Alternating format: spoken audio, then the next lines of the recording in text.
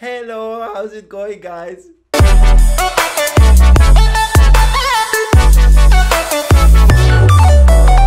How's it going, fellow photophiles? My name is Eli and welcome to the weekly Wednesday vlog. Now, I posted these photos on Instagram and made a poll asking my followers if they wanted to see how I made them, and of course the answer was yes. But I'm gonna take it a step further than just showing you how to edit a photo, but also show you how to do it in a video. And of course, if you're interested in more tutorials like this, subscribe to my weekly vlog. Now, the first thing you have to understand is the concept behind it. So this trick is created with two layers of photography or video, one with you in it and one with you behind it. And it's very important that the composition, the framing, the focus, the lighting, everything, the settings, they have to stay the same in the two frames. That is very important. If a friend is doing it for you and he's doing it handheld, just make sure to explain that they cannot refocus on the background once you leave the frame. The focus has to be exactly the same. Although if you have slight variations in the composition, maybe he moved or tilted the camera, then that can be fixed in post-production. So for the sake of the video, we're gonna make two clips, one of me waving this hiking rod in front of my face, and the other one is just a few second clip of my empty room. If you think I look like an idiot, hit the thumbs up.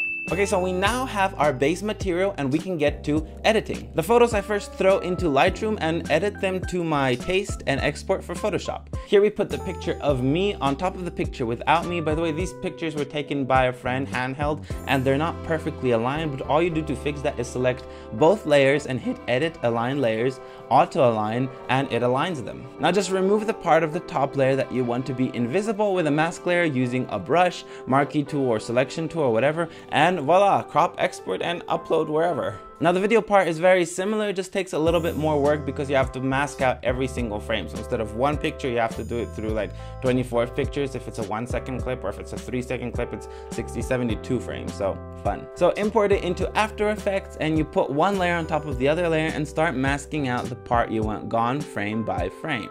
With more motion blur, you have to get creative with the feathering of the mask to kind of conceal that motion blur and make it look more realistic. And there we have it. Okay, now let's go select the winner of the giveaway. I found this weird website called Random Thing Picker, put in all the names of the people who participated, and we click pick one and we get Michelle.